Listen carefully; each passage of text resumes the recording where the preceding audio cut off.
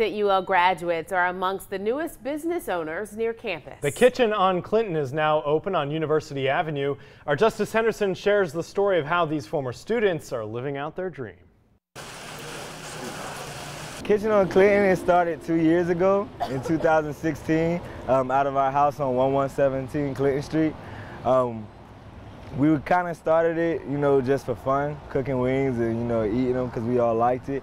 And then eventually our friends kept asking for it to the point we realized, we can open up a successful business. A business that left the cast iron skillets on the stovetop and moved into this food truck.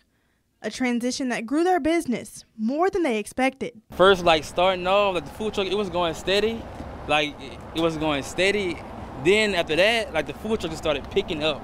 Yeah. I'm talking about, it was just started getting crazy, and people started spreading word, just everywhere. The word spread so far that even the businesses in the area were affected. Man, we was buying so much chicken at one point. We went around all the Walmarts in Lafayette and cleared them out of all of their fresh chicken on stock. It got so bad that they stopped selling us chicken. Matter of fact, Sam's Club just brought us a cake today because we used to buy so much chicken from them. So. The men say they have no regrets. With Friday's grand opening of their brick and mortar location, they're reflecting on how far they've come. We're really thankful for the opportunity to be examples to all the younger men and also the men our age. There's a lot of other people doing a lot of great things in the city too.